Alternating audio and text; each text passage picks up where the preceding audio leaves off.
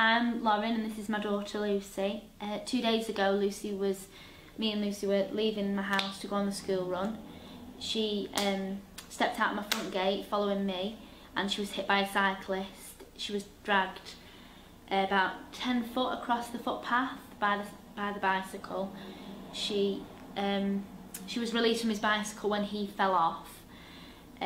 He then got up off the floor and hurled abuse at me, my daughter and my partner. We then got my daughter in the car and he then cycled off. We caught it all on our home CCTV.